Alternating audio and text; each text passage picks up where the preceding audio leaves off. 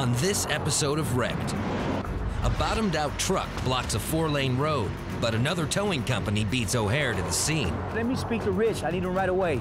But I am vicious when it comes to competition, and I'll cut their throat anytime I can. 42,000 pounds of cargo threaten to tip over a big rig, and it's Joey's job to set it straight.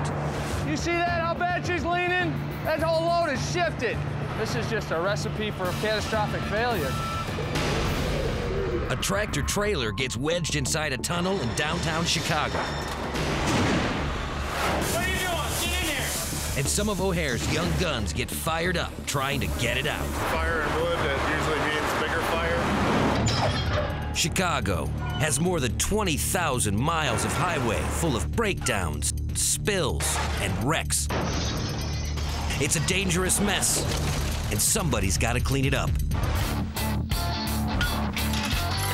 Bill runs O'Hare Towing with his wife Marcy, his brother Joey, a fleet of high-tech trucks, and a team of dedicated drivers who risk their lives every day, ready to respond at a moment's notice to the next big wreck. Chicago is one of the country's busiest transportation hubs, with over 60 million tons and $17 billion worth of cargo passing through every year. Its streets are teeming with tractor-trailers, but some of these massive trucks wind up staying longer than expected. 607, Dwight, I need you to respond. Cicero and Lawrence to Cicero. In the Mayfair neighborhood, an 88-foot tandem trailer is stranded in the middle of a service road for the Kennedy Expressway. The driver avoided disaster by not crashing his 14-foot-tall rig into a 13-foot overpass. He quickly turned his trailer and instead bottomed out, cutting off all through traffic. Dwight is the nearest O'Hare driver to the scene, but when he arrives, he finds out he's not the only one there. A competing tow company shows up as well. I'm on the phone with the company, we got it. There's a lot of competition in the towing industry, and Bill, O'Hare's owner and operator, doesn't like to lose. There's one company in Chicago that has more trucks than us, but they don't really do the same kind of work as we do. I think we dominate the market. And if there was going to be something that had to do with towing in Chicago, I wanted someone to think or say, hey, we got to get O'Hare involved in this because they are the guys. But I am absolutely vicious when it comes to competition, and I'll cut their throat anytime I can, because I just deserve the work, because I'm that good. Dwight knows that Bill despises losing a tow to another company, so he wisely decides to call O'Hare Dispatch for backup. Let me speak to Rich. I need him right away. The guy at this company telling that they can go ahead and do this call. Well, besides, they don't got a truck here either. Hell no. A lot of times, the driver of any company that we come across is always going to be the competitive things between towing companies. So right now, this is real hectic that a lot of times like this, and don't nobody want to step on toes right now. Right. Bill sends his kid brother Joey to the scene to set things straight. Right now, I'm going to try to figure out what exactly we got going on here. Sir, if you call your breakdown manager, we got everything under control for you. Down here in the city, it's sometimes a different beast, and you really got to put your game face on before you even come down here.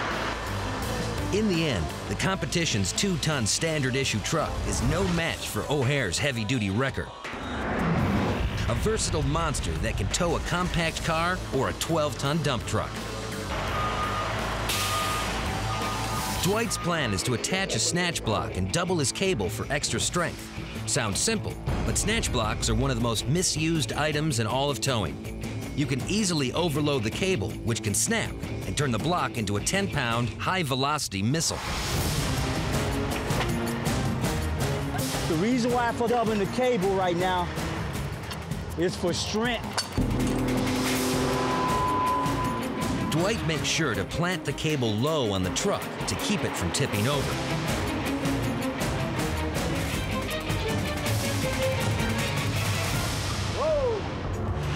Dwight did a low pull, doubled up his lines, good operator would, hooked up to the strongest part of the truck, the frame. The guy released the brakes, put it in reverse a little bit, and he just kind of tugged her out. He good. He good. With the truck free and the road clear to rush hour traffic, the rig is back on its way. Even though the competition tried to swoop in, O'Hare beat out their rival.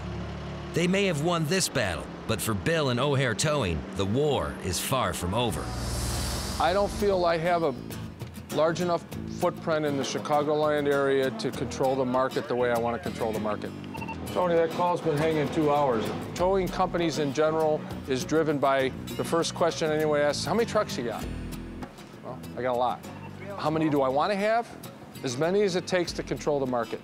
For Bill and Marcy Graziana, towing runs in their blood.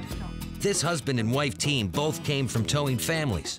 Their towing roots span 3 generations. And ever since Bill and Marcy took over the company, O'Hare has tripled in size. Now their current facility on Mannheim Road is being pushed to its absolute limits. They need to expand. The facility that we're in, my father built back in the late 70s. This new facility that we just purchased a few months ago is in Downers Grove. It's a great facility. It's almost 4 acres. It's 45, 50,000 square feet, something like that. The construction has started. We hope to be in the next few months. I just want it to be done. That's where Marcy steps in. That's her deal. But the construction guy needs to talk about the money and everything, so we need to go over that, but I'll handle it. Bill and Marcy have been married for 19 years. She's O'Hare's vice president and no stranger to the world of towing or to Bill's stubbornness. Bill doesn't like construction. Bill doesn't like the decisions of the little stuff. You know, he would rather be sweeping his shop than doing this. He would rather be doing anything than standing here with me picking out stuff. Don't you love these decisions?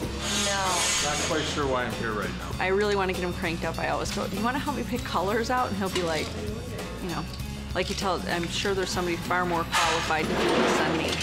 I like to tell people I have ADD, but I get to a point where I can't talk to these guys for that long because the whole process of, you know, what color tile and are we going to have a ceiling fan? I really don't care.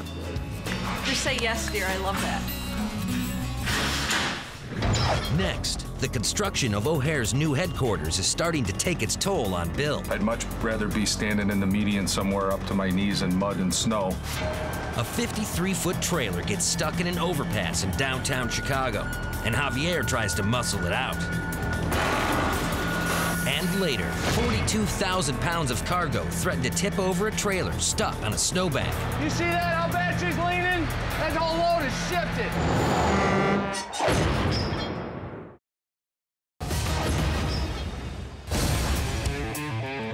In Chicago, it's been a fairly easy day for O'Hare Towing. Owners Bill and Marcy are busy with the construction of their new offices, while the morning shift has had only a simple bottomed-out trailer to deal with. The boys in the shop are hungry for a good challenge. 307 Heavy. Lower Wacker Drive Bridge job. Get out of here at 10 South Wacker. A call comes in that a tractor-trailer headed for Maine is jammed under a downtown bridge. The truck came barreling through 400 feet of bridges. The driver cleared about 300 feet until the roof of the trailer started to graze the ceiling. But instead of stopping to figure it out, he floored it and crushed the roof of the trailer. Now he's wedged in so tight, the trailer is pressing down on its wheels and the belly of the truck is starting to buckle. Javier is the first O'Hare guy on the scene, and he recognizes the driver. Earlier in the day, the same guy had a problem with leaking brake fluid, and now his bad day has gotten even worse. The disabled tractor-trailer has shut down a lane of one of Chicago's busiest roads, so the pressure is on to get that thing out of here. This isn't the first time this happened. Javier's plan is to hook his wrecker up to the trailer and push or pull the load out in either direction. He hooks up his rig and hopes for the best. But since the ceiling's so low, we'll see if she can make it out there. You can only try.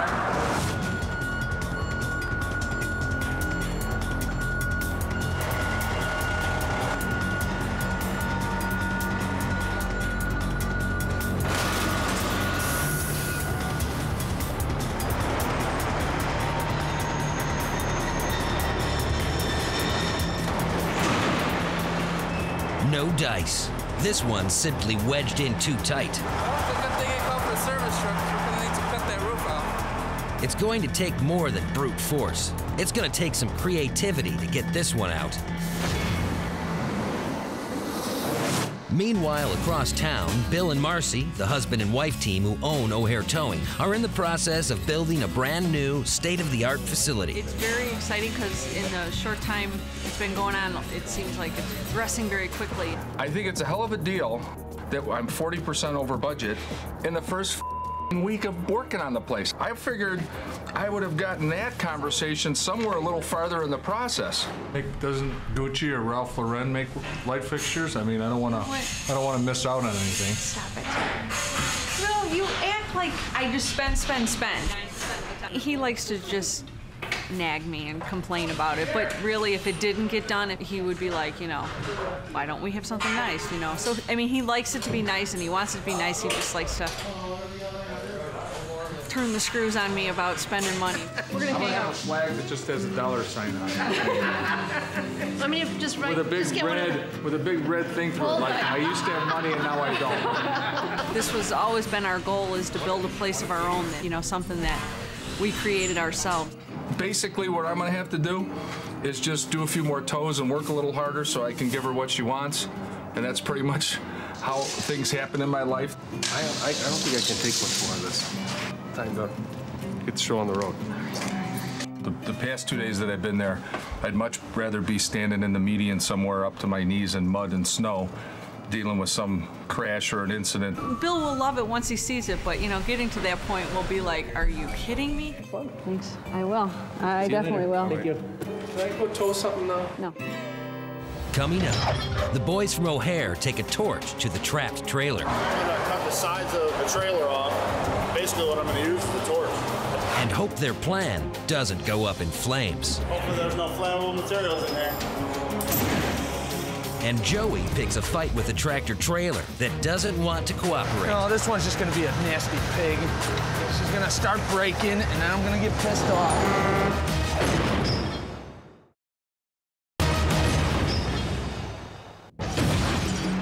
In downtown Chicago, there's a 53-foot trailer wedged underneath a bridge. Javier is called in a service truck to assist at the scene, bringing help in the form of tools and 2 O'Hare service technicians, Ryan and Jeremy. They start a new plan. The impact of the bridge caused the belly of the trailer to bow inward, so Javier chained the undercarriage to add some additional stability so it doesn't collapse in on itself. I'm gonna start chaining the belly of the trailer because it's sinking in pretty bad. And when we actually start taking it out of here, we don't want the floor to break and make a bad situation worse. While Ryan hopes that slicing off the top of the trailer will provide the clearance they need to get it out from under the bridge. Pretty much I'm gonna cut the sides of the trailer off. Basically what I'm gonna use is the torch. Part of the problem is that the walls are lined with wood. So, you know, fire and wood, that usually means bigger fire. Hopefully there's no flammable materials in there.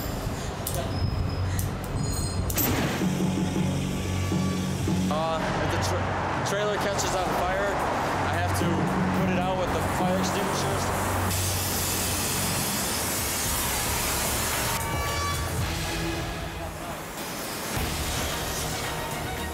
Jeremy, get on the other side. What are you doing? Get in here.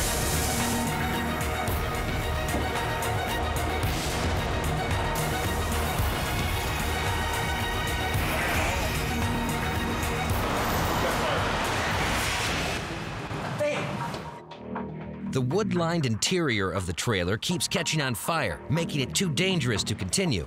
They haven't burned the trailer down, but they haven't made any progress either. Javier has no choice. He has to call Bill. City Lower Wacker Drive to assist 307. Okay, I'm on my way.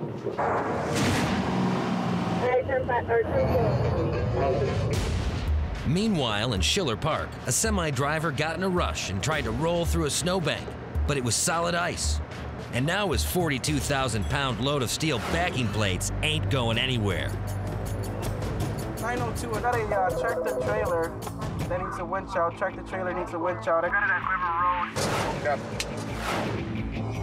Road. Once the driver realized his mistake, he gunned the engine and tried to force the truck over the ice. He had another example of flooring the accelerator first and asking questions later.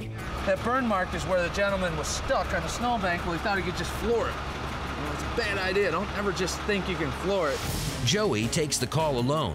He plans to pull the guy off the ice, but the massive weight of the truck could make this simple recovery a lot more difficult. No, this one's just gonna be a nasty pig. She's gonna start braking, and then I'm gonna get pissed off. Joey has to work fast, or the load of steel could push the truck over on its side. The weight of the payload could snap the trailer in two.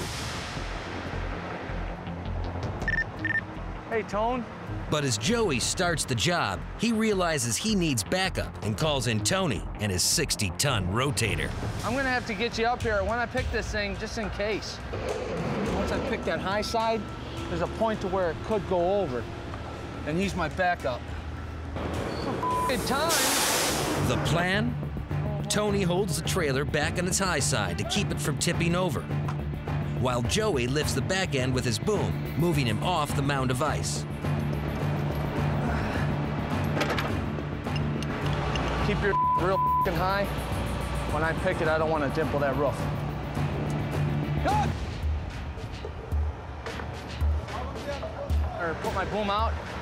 When I pick it, she'll be over it. Just get you right against the bottom half.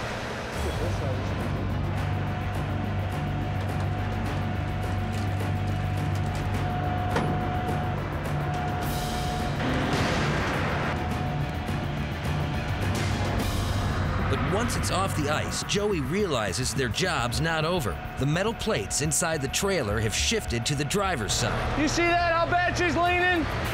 That whole load is shifted. A load shift is what happens when a trailer gets jolted and its cargo is knocked out of place. Until the cargo is rebalanced, the truck won't drive straight and might even flip over. This guy can't go anywhere right now, and somehow we're gonna have to back him into this dock, and I'm not quite sure how it's gonna work out. This is just a recipe for catastrophic failure. Your best bet, honestly, is let us get a pallet jack out here, get a couple pallets over, and then go from there. To call this one a win, Joey's team needs to redistribute the steel backing plates inside the trailer. All right, me and Tony are gonna try to manhandle these things, but they're 6,000 pounds apiece, so. It takes some time and a whole lot of muscle, but they get the load properly reshifted, and now they can just back the trailer into the loading dock, where the driver was trying to go in the first place. If you want to try to make the run, we got to say at least you got into the dock, all right? And that's just to seal us up.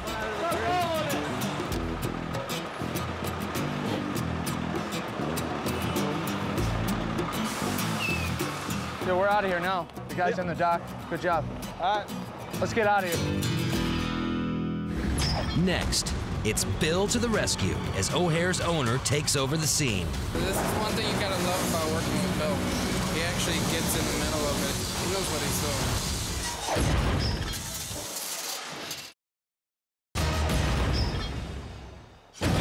4 hours ago, a semi sandwiched itself under a bridge in downtown Chicago. Javier has been working hard to free it, but he's out of ideas. He's tried pushing, pulling, and torching. Jeremy, get in here! Luckily, Bill is only moments away. Javier might be a little over his head, or he might not quite know what he's got to do. Every one of these jobs is different. Plan A is not necessarily going to stay Plan A. It's one of those things that we just got to handle. I mean, the customer doesn't want to hear about problems. They want results, and we're the guys that give it to them. Bill arrives on the scene and quickly changes the plan. You start taking the wheels off, okay? His plan is to remove the rear wheels and hook up his wrecker to the trapped trailer, suspending the rig between both O'Hare trucks. All Bill has to do now is throw it in neutral and let Javier pull them both out. I was able to lower the truck right down to the brake drums so I could gain probably 8, 10, 12 inches of height clearance. Then Javier drove forward and I left my truck in neutral, and we carried it out from underneath lower whacker onto the first ramp on Monroe. Javi's going a little faster. We're being towed by Javi in the trailer. Yeah, but we're doing okay. He's doing just fine. A little fast, but it's all right. Good, see? All kinds of going on now. I better get out there. They successfully freed the trailer from under the bridge, but their job isn't over. After putting the wheels back on, they have to prep it for towing. Everything that we're doing now is just to get it home. I'm going to cinch it together, because right now it's about 15 foot wide. It's supposed to be 8.5 feet wide. So we'll put a couple chains in here and draw it together, but otherwise it's too wide. We'll go through the toll booths. But first, Bill has to finish cutting off the roof. If we don't deal with it now, it's going to fly off as we're towing it and hit somebody. This is one thing you gotta love about working with Bill. He actually gets in the middle of it. He actually does, like, he knows what he's doing.